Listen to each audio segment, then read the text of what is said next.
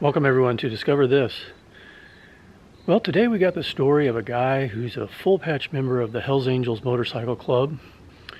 He's a tattoo artist, a boxer, a guy who likes to work out, and he's also a fugitive. You see, wherever this guy went, violence seemed to follow. So this is the story. 1, 2, 3, 4.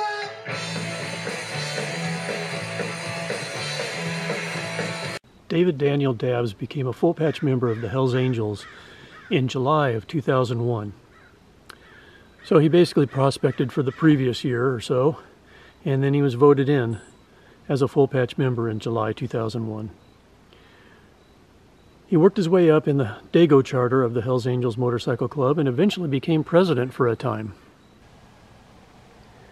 In April of 2007, David Dabbs was vice president of the Dago charter. And on April 26, 2007, the Dago members were gathering at the clubhouse here in El Cajon, California to have their church meeting. Church being the regular club meeting, club business, all that kind of stuff. On that date at the church meeting, another Dago member, Nicholas Neff, the sergeant-at-arms at the time, was planning on quitting the Hells Angels. He was planning on moving to another part of the country and starting a new life away from the Hells Angels. Now, a few days before that church meeting, Nicholas Neff and the Dago president at the time, Stephen Sanders, got into a fight, exchanging blows. So when Neff announced at the meeting that he wanted to quit, Sanders had him escorted out of the clubhouse to wait while the other members discussed Neff's request. Sanders apparently told the other members some stories about Neff, most, if not all, of which were untrue. But what he said swayed the other members at the time, and they voted Neff out bad. Not a good thing in the outlaw biker world. Neff was brought back into the clubhouse and was held down on the floor, and Sanders ordered David Dabbs to take his tattoo gun and black out all of Neff's Hells Angels tattoos. And he had quite a few. He had Hells Angels tattoos on his throat, both sides of his neck, both arms, so there was lots to cover, and Dabbs probably did not do it gently. They then put Neff in a truck and took him to where he kept his pink slip to his motorcycle and forced him to sign the bike over to the Hells Angels. They then drove to Neff's apartment, where they took all his HA paraphernalia and also took his TV and anything else they wanted. This building here on 16th Street in downtown San Diego used to be the Undisputed Gym, and a boxing gym, MMA, jiu-jitsu, that kind of thing. And some of the Hells Angels would work out here, David Dabbs being one of them. He would come here and work on his boxing and fighting skills. But he also operated a tattoo shop inside the gym here.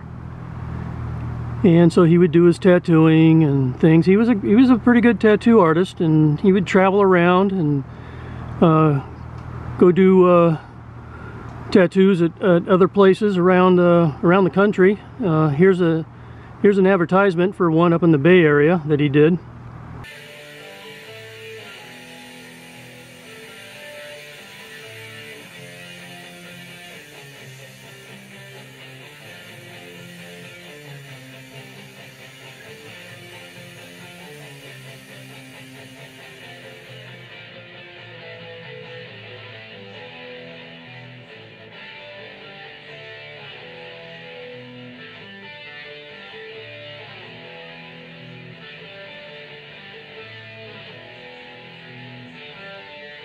So the Hells Angels had a little bit of affiliation with the gym, just to, because they would work out here and whatnot.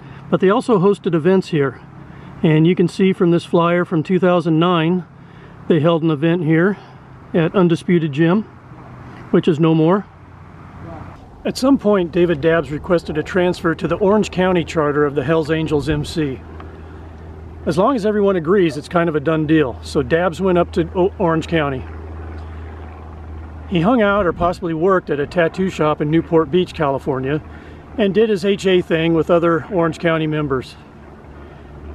On July 27, 2008, David Dabbs and some other Orange County Hells Angels members went to a bar in Newport Beach called Blackie's. There they met with some members of the Set Free Soldiers.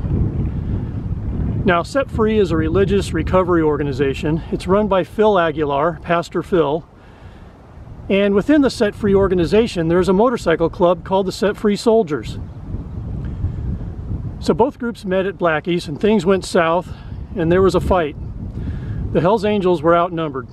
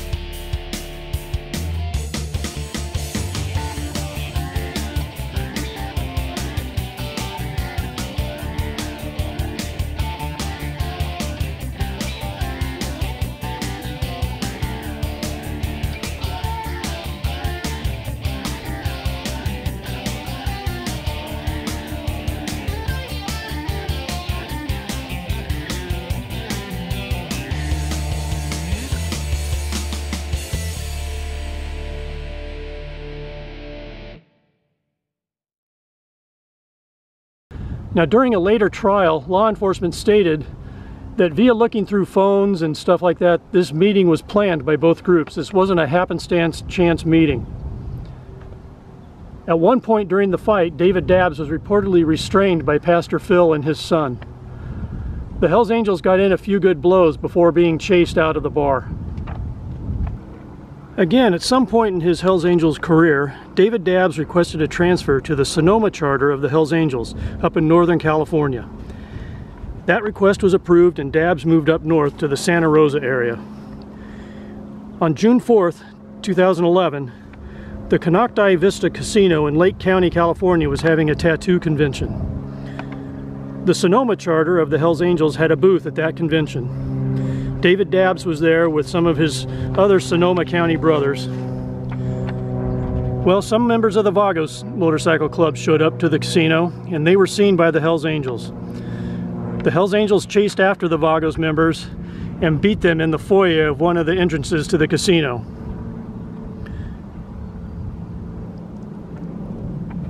There was a video shown in court and you can see David Dabbs participating in the fight. There were 4 Hells Angels members that law enforcement was looking for, counting David Dabbs, with regards to this incident. In early August of 2011, August 3rd to be exact, I believe, law enforcement in San Diego County raided the Hells Angels clubhouse in El Cajon, California. As many as 7 Hells Angels with violent pasts are wanted by drug agents today. It's a story we first brought you as breaking news this morning at 6. Agents served a search warrant this morning at the Hells Angels clubhouse on El Cajon Boulevard. 10 News reporter Luis Cruz is in El Cajon with the evidence agents found. This is the Hells Angels clubhouse that was raided this morning. You can see the front door and a screen door that appeared to have been blown off their hinges as officers made their way inside. Loud bangs could be heard around 5 this morning, shortly before SWAT officers made their way into this Hells Angels clubhouse in El Cajon.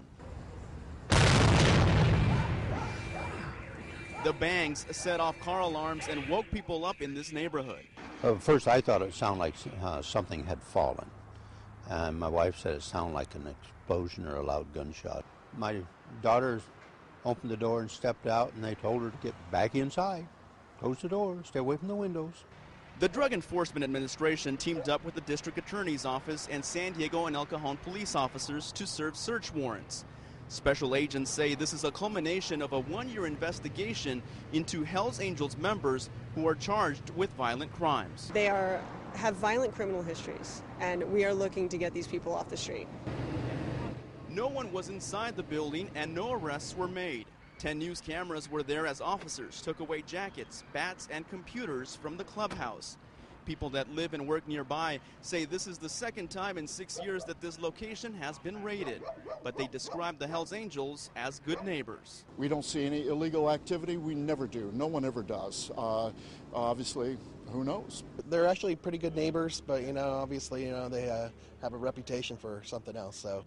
Special agents say other raids were going on simultaneously throughout the county. They are looking to arrest 7 to 11 Hells Angels members or people associated with the group. Reporting from El Cajon, Luis Cruz, 10 News. They had a search warrant and they were looking for some evidence regarding the Nicholas Neff incident. They also had arrest warrants for 7 members of the Dago charter of the Hells Angels, including David Dabbs. David Dabbs was wanted for assault, torture, and conspiracy in regards to the Nicholas Neff incident. Now, at the same time, there was also a warrant for David Dabbs out of Lake County regarding that Vagos incident, the fight at the casino up in Northern California. Now, those of you that know motorcycle culture know that late July, early August is generally the time frame of the Sturgis Rally in South Dakota. And generally every year there's a fairly large presence of Hells Angels at the Sturgis Rally. Well, 2011 was no different, and David Dabbs was part of that Hells Angels contingent at Sturgis in 2011. And on August 3rd, 2011, David Dabbs was riding back home from Sturgis with some of his brothers when he got word that the Hells Angels clubhouse was being raided. He also got word that he had a warrant out for his arrest in San Diego County and a warrant out for his arrest in Lake County, California. So somewhere between Sturgis, South Dakota and Sonoma County, California, David Dabbs disappeared. And he stayed disappeared to this day. So that's going to do it, ladies and gentlemen, for this story on David Dabbs. And he could be anywhere in the world. He could be sitting right next to you in a restaurant. He could be driving next to you on the highway. He could be giving you a tattoo. The Hells Angels have charters all over the world, so he could be just about anywhere. And law enforcement's certainly looking for him, the U.S. Marshals and the locals.